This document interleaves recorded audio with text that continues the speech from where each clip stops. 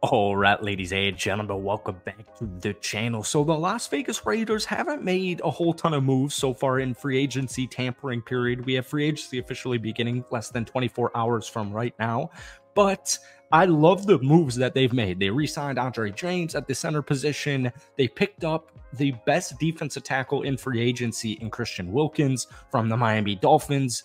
Huge positional grab. This is like, I just couldn't believe it that they actually picked up Christian Wilkins. And then you also got Gardner Minshew yesterday afternoon to compete with Aidan O'Connell for QB1. So this tells us a couple of things, but I do just want to say for anybody who feels a little bit underwhelmed from the Raiders offseason or free agency period thus far, I will explain it to you really quickly.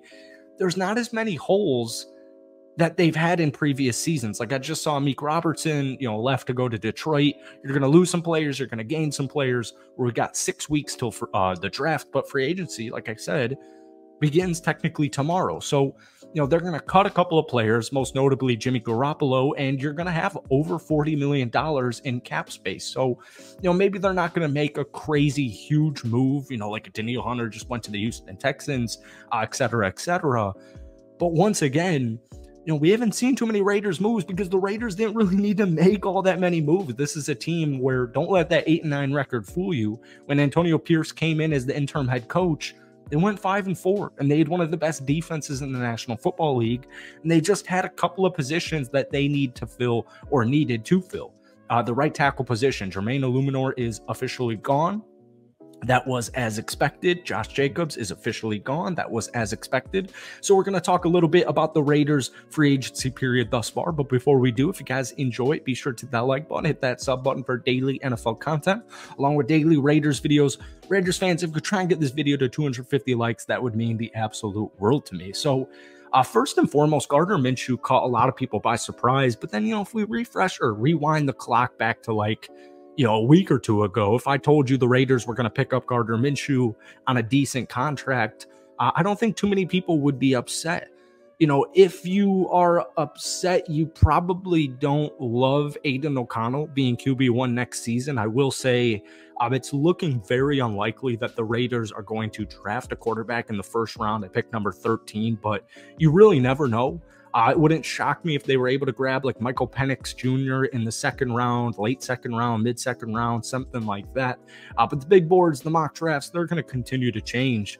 As we've gotten like 24 hours past the Minshew official signing. I got to say, I don't hate it. He can play. He's a baller. He's a gamer. And, he's not Patrick Mahomes or, Josh Allen or Joe Burrow, but he's going to get the job done, and he's going to get the job done effectively and efficiently. And that's important. Obviously, you don't want your quarterback throwing too many interceptions. Aidan O'Connell struggled with that when he was thrown into the starting mix around halfway through the season. But as the year progressed, he did get significantly better. Against Denver, 2 touchdowns, 244 yards, 0 interceptions. Against Indianapolis, 299 passing yards, 2 touchdowns, 0 interceptions. And he barely had to do anything in the Kansas City Chiefs win. Then we go back to the Chargers win the week before that.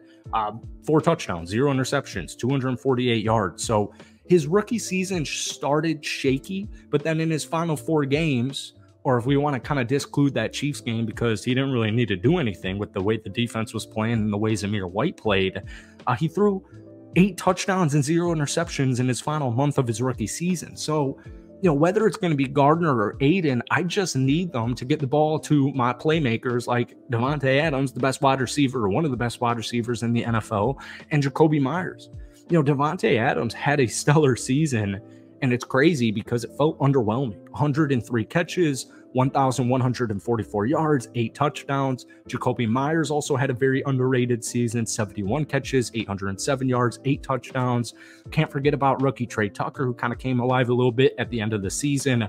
I know he has some drop issues, but he's a rookie. It is what it is. Michael Mayer, severely underutilized, especially with Josh McDaniels in his rookie season. 27 catches for 304 yards and 2 touchdowns. And I technically still have Hunter Renfrow, but I doubt he's going to be back. But a lot of Raiders fans disagree with that statement. So wide receiver wise, whoever QB1 is has a ton of weapons and he's got a ton of targets. And I'm still kind of anticipating the Raiders to make a veteran move in free agency, a one-year contract for a guy who's probably around the age of 26, 27, 28 at the running back position. Not Austin Eckler, because he went to the Washington Commanders earlier yesterday, but you get my point. I think they'll probably still draft a rookie running back later on in the draft, but I do think that they will get kind of this dual threat. Maybe it will be a passing receiver out of the back, or a passing running back out of the backfield. And, the offensive line, I think, is still kind of underrated. So my point is, whether it's Gardner Minshew, whether it's Aiden O'Connell, or whether I think Jaden Daniels is kind of out of the equation, out of the picture here, kind of always was a long shot when you look back at it. But, they could draft JJ. Don't think it's likely. They could draft Bo Nix. They could draft Michael Penix Jr. But I do think that Gardner Minshew pickup kind of just, I feel like the writing's kind of on the wall here, that they like Aiden O'Connell. They like what they saw, especially in the last month of his season.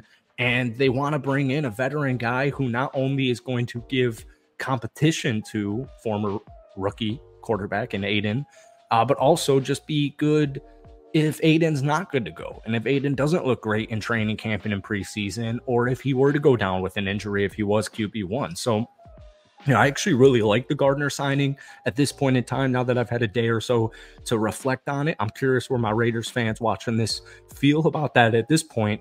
And then you've got Christian Wilkins. And, the Raiders defense, I know you're going to, we lost a piece earlier, Malik Robertson. You're going to continue to lose a couple of pieces. They're going to continue to add a couple more pieces. But once again, man, that Raiders defense, which finished 9th in the NFL in opponents' points per game, they did a really good job. And it's still a very young unit. And especially when we look at the defensive line now with Christian Wilkins, well, you can't double team Max Crosby every time now. You're going to have actually issues. If Malcolm Kuntz played the way he did when Antonio Pierce came in, and Tyree Wilson played the way he did at the end of the season, you're not really going to have any opportunities, or you're not really even going to want to ever double team Max Crosby. So it really opens up the defensive line. And I think the acquisition of Christian Wilkins, who can hit the quarterback and stop the run on the interior defensive line, I really think it's going to break out, or further break out, Malcolm Kuntz. And I think it's going to really break out Tyree Wilson. So they're not done here. They're going to continue to make moves. It's probably not going to be anything too crazy. I'll keep an eye out for a running back, keep an eye out for some more defensive platoon players and starters. But yeah, I really don't hate the two bigger moves that the Raiders have made in the offseason thus far. So that's it from me. If you guys enjoyed it, be sure to hit that like button, hit that sub button for daily Raiders videos. But give me a grade rating thus far on what you think the Raiders grade would be so far in free agency.